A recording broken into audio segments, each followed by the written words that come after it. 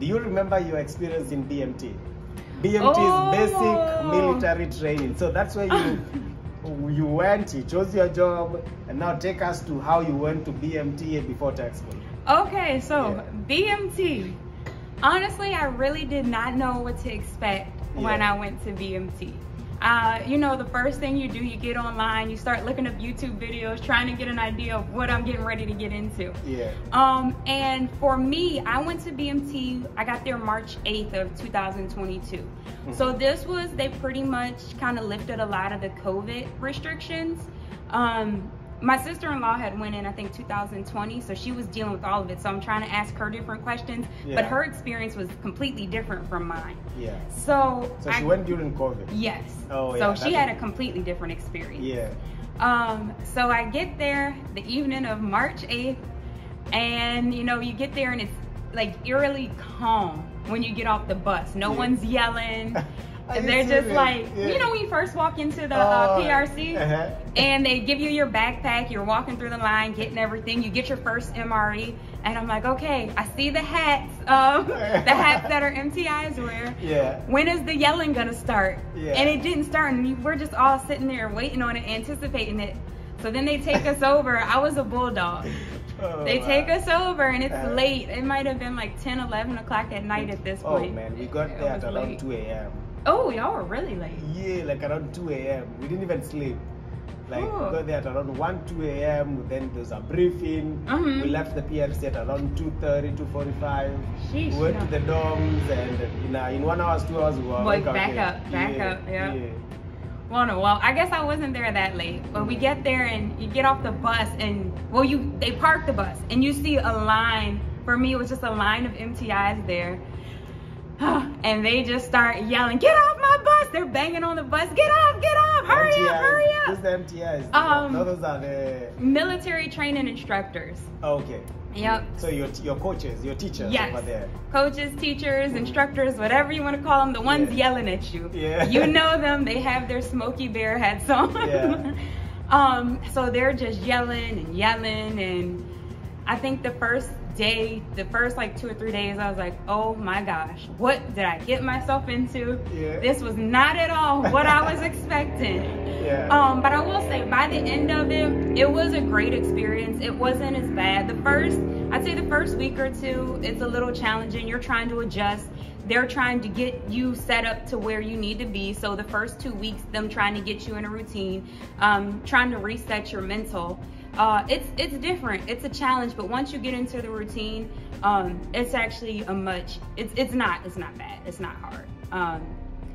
It's much easier than what I expected. Did you at one point think, I just want to go home?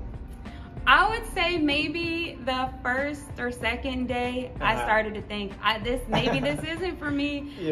But then I will tell you, one of the things that got me, I was like, well, if my sister did this, I know I can make it through. And then she told me, she was like, you'll have some days where it seems a little tough, but you'll be fine. But as the weeks progress, you kind of get a feel for your MTIs. You get a feel for the people around you. You start working together better. You just start doing better overall because you know what to do, what to expect. And it just makes the experience that much better. After 7.5 weeks, right? You graduate BMT. How did it feel after the struggle? Oh my goodness. So BMT graduation was an experience like just none other. Especially, I'll tell you, one of the moment that just felt magical for me was just standing there getting coined, and you hear the music playing. Oh, it's just, that was a moment that you just can't explain. It's just, you're so proud of yourself. You look around at all of your wingmen, and you know that everything you've gone through with them, everything you all have endured together, to see we all made it here. We all went through the struggle together. We went through just so much together to get right here. And for me, to have my family witness that, especially my husband, my father, and my sister were there, as well as my children and my cousin. But my husband, my father, and my sister, they know what I wanted to do 10 years ago. So for them to be able to see me in that moment. That was a proud moment. Yes, a very proud moment. And I was an honor grad. Honor grad? Man. So if you, honor grad means that's the cream They're la cream. That's the top of the top. If you graduate undergrad, you're the best of the best. Actually, the certificate says you've met the criteria of being the best of the best. Yeah, because everyone who graduates basic military training is a good wingman, is the best. But if you get undergrad, you're the top 10% of your squadron if you make undergrad. Yeah. So to be able to show my family, like, look, I came here, I conquered this, you know, it opens your mind to so much more and lets you realize I'm capable of so much more. I can just do so much. So that feeling when you're standing there, it cannot be explained. It's just something that can be experienced. How did you feel when they gave you the coin, the coin that symbolizes that right now you are an American airman? Oh my goodness! You can't explain it. And then the music is playing in the background, and it's so quiet. Your sergeant comes, shakes your hand, and you. Oh, it's amazing because the same person that's been yelling at you for the past 7-8 weeks, now they're handing you a coin, and you can just see it in them how proud they are. So you've been coined, you've crossed the threshold. Most people don't even make it there. I'm sure even in BMT there are people who were sent back home, who did not survive the experience. That was a proud moment for you and your family. Yes, very proud moment for me. How did you graduate with honors? What activities did you indulge in? So for me to graduate with honors, I was actually involved in quite a few things. So in the beginning, I was a chapel guide. I ended up being an element leader. Oh, the chow runner thing. Yeah. I was a chow runner, but that doesn't give you points for honor grad. But it sets you apart from the rest because you've had the leadership experience. Yes, correct. So I ended up being an element leader. But in order to get to the element leader position, I was a chow runner, not by choice. I was actually kind of swindled into that. So a chow runner is, define a chow runner. So the chow runners, before your flight can go into the dining facility to eat, someone has to go in there to let the MTIs know, hey, my flight is out here, we're ready to eat, this is where we're coming from. But it's not as pretty as that sounds. It's not that simple. No. You go there, you're marching, you make turns, and you say, Sergeant, blah, blah, blah, flight 123 is prepared to enter the dining facility from the east side, and then they will tell you. Man. And if you make a mistake, what would happen? Oh my goodness! If you make any type of mistake, like let something not be right on your uniform, if your hands aren't pinned right, if your face and movements are not right, all the MTIs in there are just going to start yelling. Actually, it's called a snake pit. Yeah, the snake pit. Oh, they're gonna all start yelling and screaming at you. Yeah. And eventually I ended up being the first chow runner for my flight. So, I mean, it's after you do it a few times, you understand what you're doing. You start to get good at it. But of course, no one wants to do it because who wants to get yelled at? Yeah. So eventually, just unnecessary yelling. Yeah. So my MTI saw that I was getting good at it, and she told me, she came to me, she said, Turner, I see you're building up that confidence. I like that. That's great. Keep it up. So she actually chose the element leaders for my flight, and when she chose, she called my name to be an element leader. Element leaders can get fired. If you're not doing your job, they will fire you. So none of our element leaders got fired. You mean element leaders or chow? Or chow runner? Oh no, the chow runners get fired too. But if you're good at your job as well, still you can get fired. Yeah. So if you get fired as a chow runner, that's a good thing.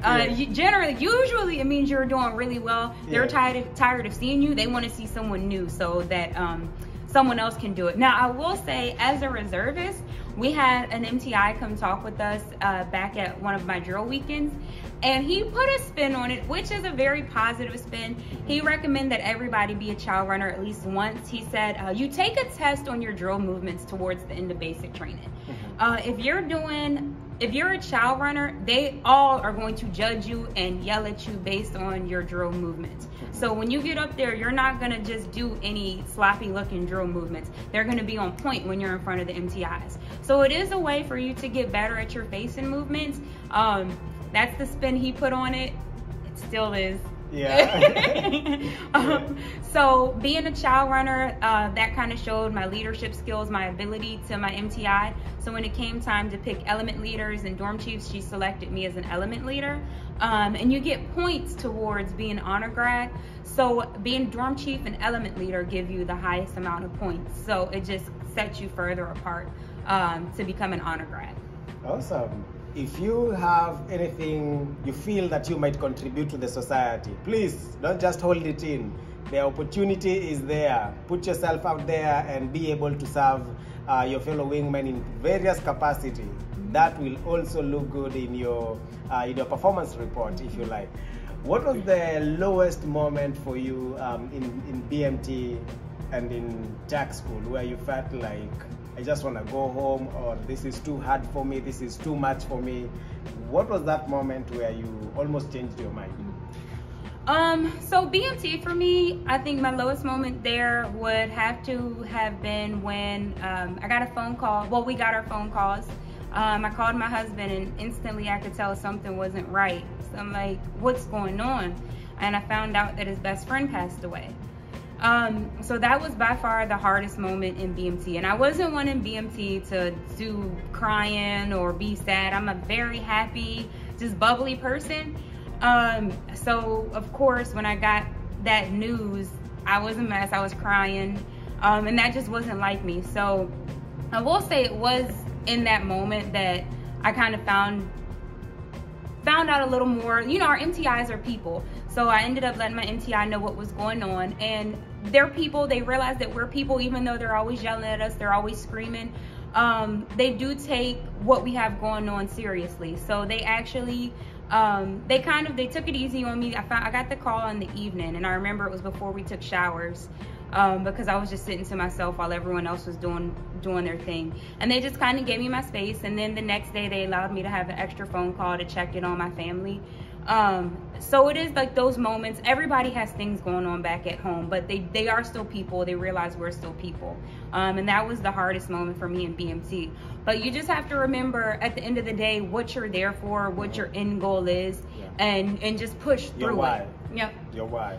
So perseverance is a must just overall in life, not just in the military. So that was by far the hardest moment for me in BMT. In tech school, my hardest moment was getting recycled. So I actually got recycled a week. You were sent back? Yep, sent back 1 week to the class behind me. So I did not graduate with my original class. I graduated with the class that was the week behind my original class. So when you go through the medic training, all you hear about is the NREMT, the NREMT. Oh my goodness, it's so hard. So many people don't pass. That's all you hear about. I passed the NREMT on the first try. So I was just like, yes, I made it. I passed it. The hard part is done. Yeah. The second part to becoming an EMT is the hands-on portion, skills. And people don't really harp on that too much because it's the easier part. I failed.